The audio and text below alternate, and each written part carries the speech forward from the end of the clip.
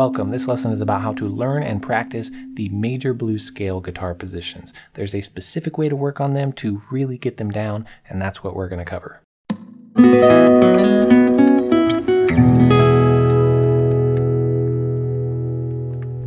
This lesson will show you the 5 major blues scale guitar positions so you can play the major blues scale all over the fretboard in any key. If you work on it in this way, if you work on these scale forms and get them down in the way that I'm going to show you, you will have a much easier time applying the scale forms to real music, to seeing where you are on the fretboard, and to knowing where you are in a key. I'm Jared Borkowski from soundguitarlessons.com, and I teach a lot about music theory, mapping out the fretboard, and practice strategies. Right now I'm doing a series of lessons on how to practice different types of scales, different scale types, in a very specific way that I think is just the magic bullet for really internalizing and hearing, understanding, and mapping out scales on the fretboard. And this lesson is about the major blues scale. If you want to see the lessons I did on other scale types, there's a link in the description to a playlist that goes to all of them. So here are the 5 major blues scale guitar positions. These are all 5 of them. Sometimes these will be called scale forms, sometimes scale shapes,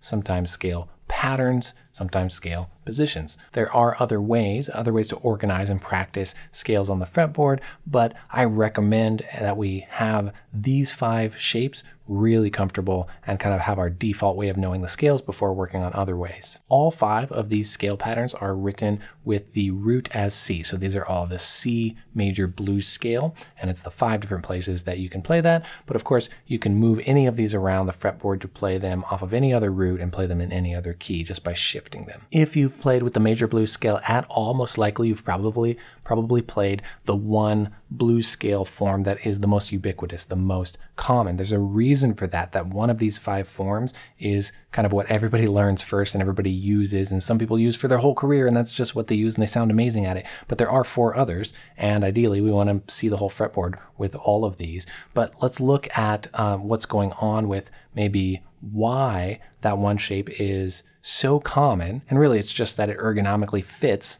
in one's position. You don't have to shift. That's what's going on there. With all of these other ones, you have to kind of shift out of the scale position and then shift back in. And it gets confusing as to, when you're adding a blues note, and the blues note is added to the pentatonic scale to make it the blues scale. When you're adding that blues note, it's like, well, where do I add it? Do I add it on this side? Do I add it on this side? It's uncomfortable. You have to stretch or reach or shift. So the way that I recommend practicing this, that makes all the difference, is we just need to have a solution for that. We just need to have an organized way to approach it, and then it solves the problem. And so the way to do this is to take these outside notes that go out of position that makes us shift and come back. Well, there's going to be one on each side. And the question is, well, which one do you play? Well, I say play both of them. This is really nice because then we actually get used to how that note is the same note, and it's an option for the blues note around the scales. If this is confusing, you'll totally see what I mean when I demonstrate it as well, because I'm going to demonstrate it and show you what notes I'm playing in the diagram. But you can see the diagram there,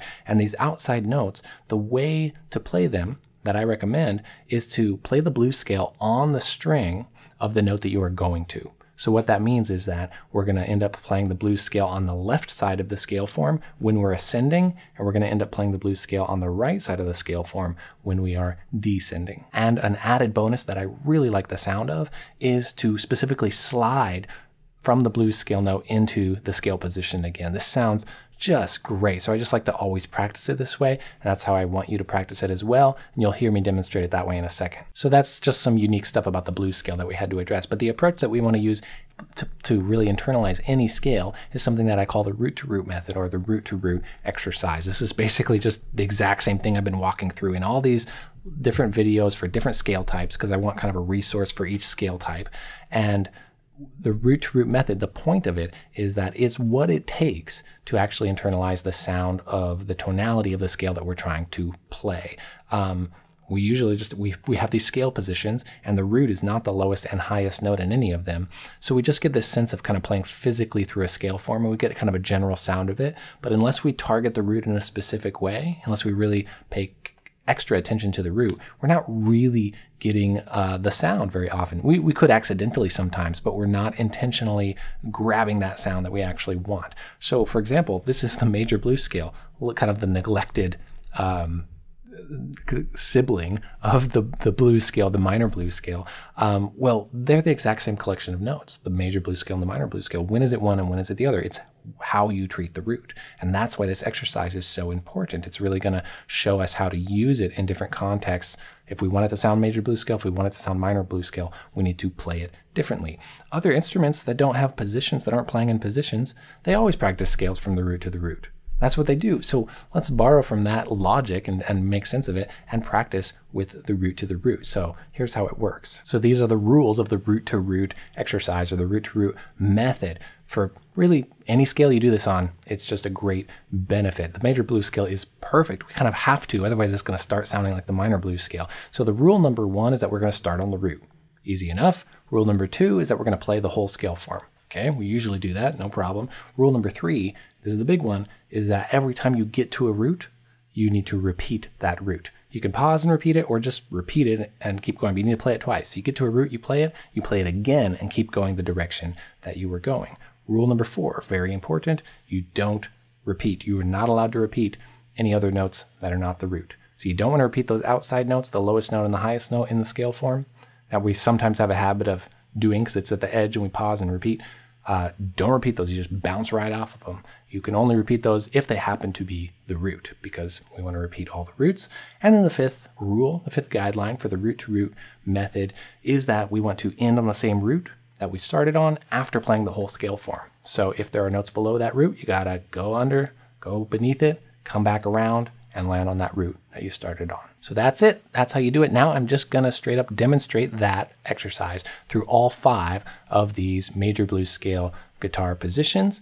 And so you can hear it, so you can see it, and this is exactly the way that I want you to practice it and be able to play it as well. One thing that I'm gonna reiterate here is that I'm going to slur from the blues note onto the next note everywhere I can. When it's those outside notes, it's pretty straightforward because I'm going to slide. Sometimes on the ones that are inside, I'll do it. Sometimes maybe not, just depending on how it feels in the moment, or some of them are easier than others. But those outside ones are especially tasty, and I think they're just easy wins to do that. So I just wanted to point that out. And one other thing to listen for while I'm doing this, if you are familiar with how these 5 scale forms are the same exact scale shapes as the minor blues scale, as the kind of what we think of as the normal blues scale, if you're familiar with that, just listen for how distinctly major these sound, how they do not sound like the minor blues scale.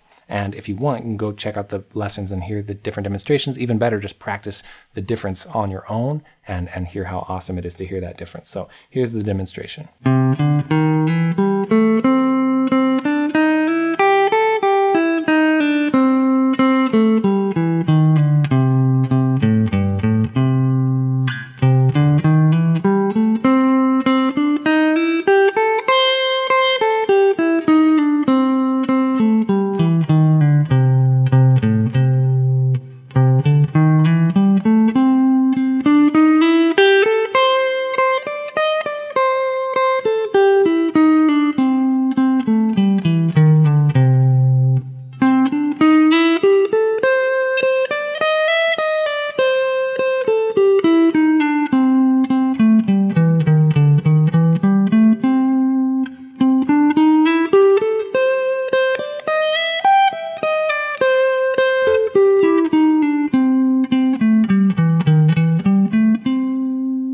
All right, so that's what I want you to be able to do. Once you can do that, once you have that down, once you've worked on that, here are the next steps to take to continue to work on really getting down, solidifying, internalizing these scales so you can use them when you're expressing yourself in real music. The first thing is that you just want to be able to do just exactly that at some point through all 12 keys, off of every root, off of all 12 roots. So you got those 5 scale forms, and then you have 12 different roots to do that off of. And it's not as heavy duty as it sounds. I mean, you could do it in one sitting if you're comfortable with that. Otherwise, I don't care if it takes you 6 months, create a checklist, show that you did at some point, you did this key. So next time you go through it, you do it in another key. This is really beneficial to just have at some point played each of the 5 scale forms in every possible place that it can be played, off of every possible root that it can be played on the guitar. It's a good feeling. It's a good accomplishment. And it's not that hard to do. It takes just basically a little bit of organization. So I highly recommend that. If you get really comfortable with the scales, you go through it all in one sitting. That's really good practice. The second thing to do to continue to work on your scales is to play it with melodic patterns. Melodic patterns are just breaking up the notes. So it's not just only linear, so it's not just only stepwise. Create a little melodic pattern out of the scale and then do that through the scale. The first pattern that I always recommend is melodic thirds. Now that's with a diatonic scale, which is a 7-note scale. So with a pentatonic scale or with a blues scale, it's not exactly melodic thirds anymore. I sometimes call it the every other note pattern, but that's also not totally accurate sounding. It's really you're skipping up a note, you're skipping a note up, and then you're coming back down one. And then skipping up again, and then coming back down one. So that's the first pattern I always recommend starting with. We want to have a few. You can make your own or look some up, and I have a PDF that I can give you that has some more patterns with it. But if we did that, what I sometimes call the every other note pattern, if we did that pattern, skipping up, coming down one, with this blues scale, and we'll use the most common shape that everyone's used to here, it would sound like this.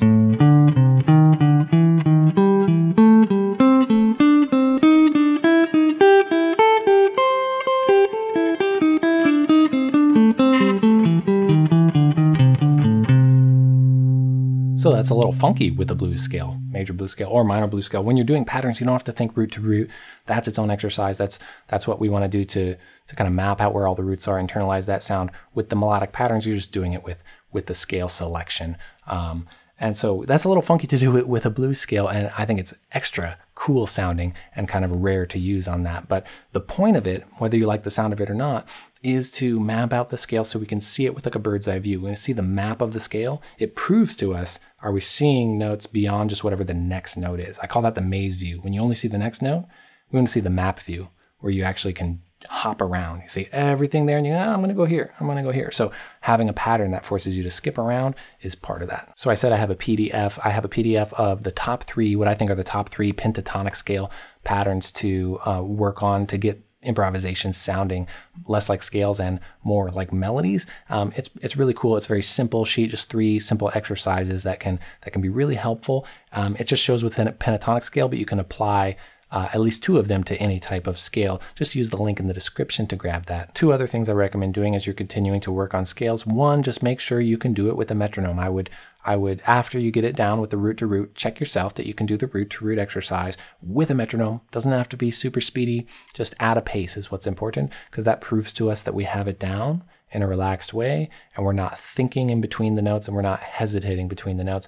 We just want to do it as the way music unfolds in time is pretty unforgiving. We need to have it down in that way. And the last thing to do is just make sure you improvise with each scale form. And specifically, we just mapped out all the roots with root to root. You want to improvise and you want to really target the root in your improvisation. This is how you're improvising in major blues scale or minor blues scale, because you're really targeting the root and you can kind of overemphasize it a lot in this practice just to get it down in your kind of artful expression later on. You can be more tasteful or subtle about it, but I recommend really kind of driving that home in your practice so you have a strong sense of it. 3 other quick things just to take into consideration is, as much as possible, be alternate picking, down, up, alternating.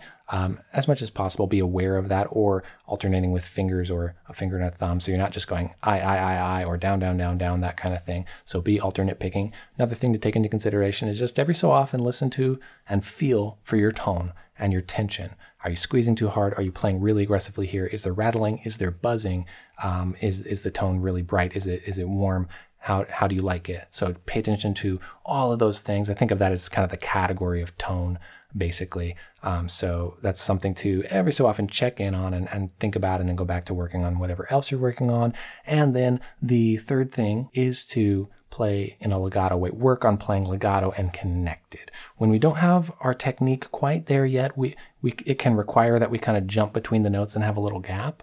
That's totally okay, but just start listening for, is there a gap between the notes, and can we shrink that gap to make it smooth and connected as we play single notes. If you map out all your major blues scale guitar positions in this way, if you practice them in this way, the rewards are just immense. It is so powerful and helpful. You're going to be able to learn lines quicker, learn things quicker, see them on the fretboard better, know where you are in the key better, hear the root better, hear the tonality better, all of these things. Plus we're just going to see as we map out anything this way, with any scales, how much anything we play in music so often relates back to scale structures. Anything in tonality is always related back to that. So it's just, the benefits are enormous. You're going to remember things longer because you have kind of a template and a structure to place it on, kind of a mental map of how music fits together. And so it's really helpful. Ideally, we want to do this approach on every scale that we want to learn. That's why I'm making